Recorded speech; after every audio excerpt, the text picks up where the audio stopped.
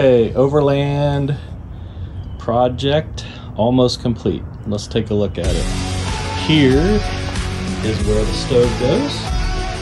Be able to cook right there. Got a hook up here for hanging some silverware and stuff like that. In the Jeep we have one tote for our kitchen, and that has pots and plates and, well, let's just take a look. It's got seasoning and a collapsible wash basin, some cups, fire starter stuff, propane. Then we have our Deepsleep. We have our jumper cables, recovery rope. This is the shelf we just built. There's a buddy heater just in case we need it. Solar panels for our jackery.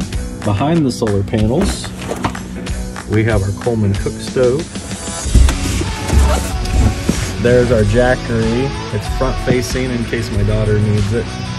Fire extinguisher. Then we have first aid kit, our pop-up fire pit, our collapsible table. Here's our refrigerator. This, when we sleep in here, we go to the front seat. Over in this corner, we just have our little electrical pump for our mattress. And so far, that's where we're at. Stay tuned.